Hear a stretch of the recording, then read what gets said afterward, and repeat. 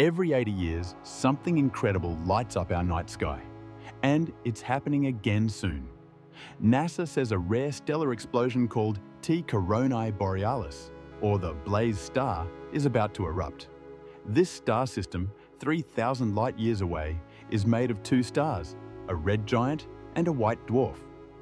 Over decades, the red giant dumps material onto the white dwarf.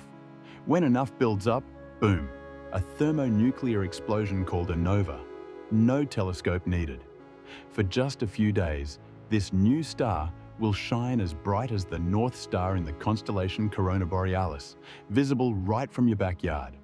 It last happened in 1946, and this year it could be any time between now and September.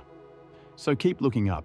You might just witness one of the rarest shows in the universe. Every 80 years, something incredible lights up our night sky. And it's happening again soon.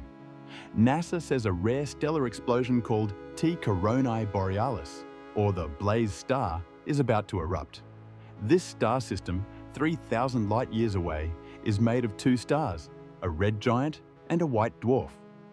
Over decades, the red giant dumps material onto the white dwarf. When enough builds up, boom, a thermonuclear explosion called a nova. No telescope needed. For just a few days, this new star will shine as bright as the North Star in the Constellation Coronae Borealis, visible right from your backyard. It last happened in 1946, and this year it could be any time between now and September. So keep looking up. You might just witness one of the rarest shows in the universe.